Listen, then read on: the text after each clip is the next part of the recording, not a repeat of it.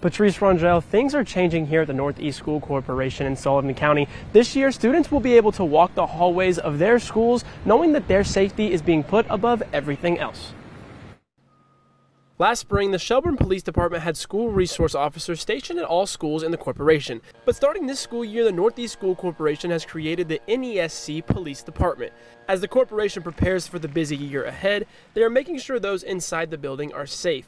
Tony Say has a child at North Central High School.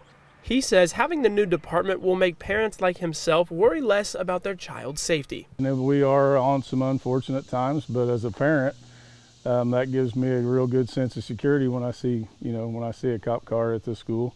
Now that the department has been created, the corporation is looking to fill it. Superintendent Mark Baker says the applications have been submitted, but more are always needed. Find people that love kids and want to help kids. I mean, that's what you want to fill your buildings with, as many as you can get, so we'll take all comers. North Central Junior and Senior High, Northeast East Elementary, and Northeast North Elementary School all fall in the Northeast School Corporation.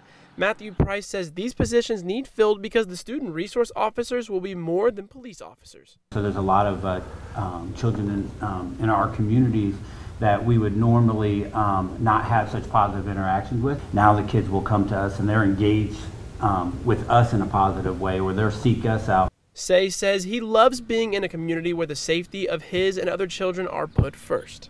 Again, it just gives you that little extra sense of security, and the kids, when they walk in the door too, they feel protected and they feel safe, and they're there to learn. At the bottom line is they want to learn, and it's hard to do that with a lot of distractions going on. Now, if you are interested in joining the Northeast School Corporation Police Department, head over to our website. There you'll find a link to the corporation's application where you can begin your process. But for now, reporting live in Sullivan County, Jeff McCoskey, News 10.